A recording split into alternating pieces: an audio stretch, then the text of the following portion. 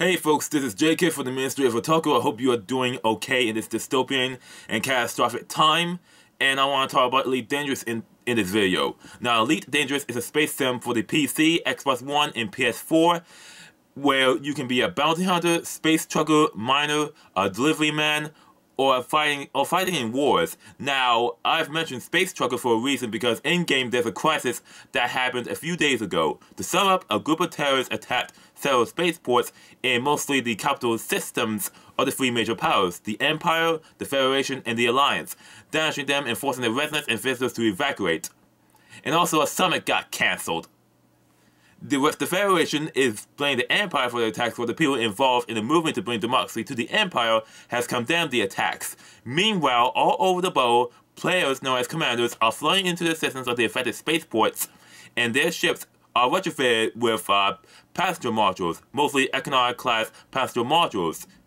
They fly into these spaceports, rescue them, and transport them into rescue ships that are 5 megameters away from the port. Commanders repeating the same trips over and over and over again to gain credits and ranking and reputation.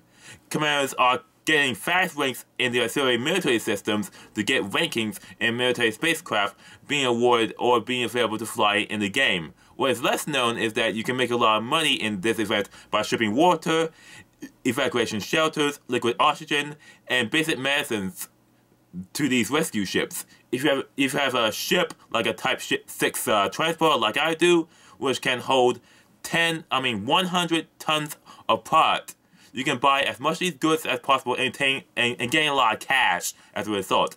I'll give you one example in the system I'm in, Nanoman.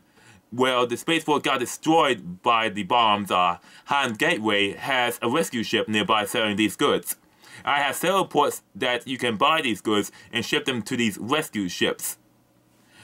Now, the first one is water. The first one is water. You can buy them at 4,600 credits at Grizzly Dock in the Nanoman system. You ship it to the rescue dock nearby, that is nearby the affected space port, which is rescue ship Han Gateway, and you can make 176,000 credits, getting you a profit of 171,400 credits. Now the second one is for evacuation shelters, liquid oxygen, basic medicines. Now near the Nano system, you can buy them at a nearby LHS system where it's called the Tanaka Terminal at the following prices. At Tanaka Terminal which is at the LHS I don't remember what it's called, but you can look up Tanaka Terminal at any website for Elite Dangerous, every community website for Elite Dangerous, and you know the LHS system there.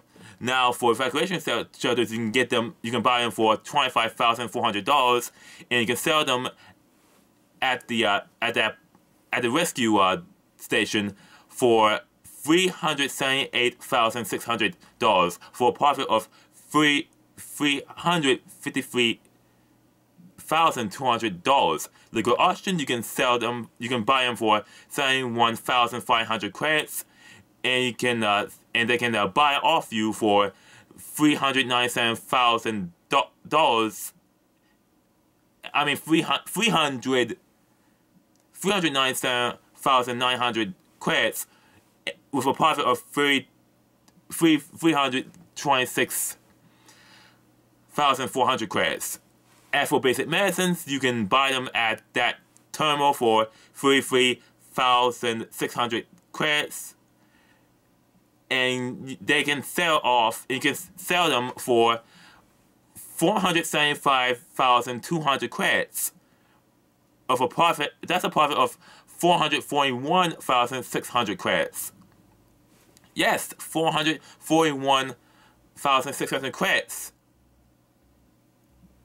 That's a lot of money you can make over one shipment. If you want to make a lot of money, just buy a lot of basic medicine shipments. Or if you can't, just buy the other products I've mentioned.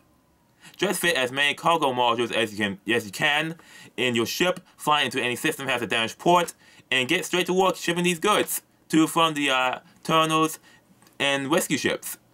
Just 3 shipments of basic medicines will net you over 1 million credits per shipment. And if you do 5 shipments, you would gain 2 million credits. That's yes, 2 million credits in per hour. That's a lot of money, believe it or not. Lots of money. So that's a quick way that you can get wealthy and rich and profit over a crisis to speak of, and you can actually help people out. But please act fast, because these events only last for 1 week. And around March 18th, the 18th of March, these spaceports will go into repair mode, which will possibly mean that you will not be able to rescue people or ship goods into these rescue ships anymore until the next time a spaceport gets destroyed by a regular Fargoid.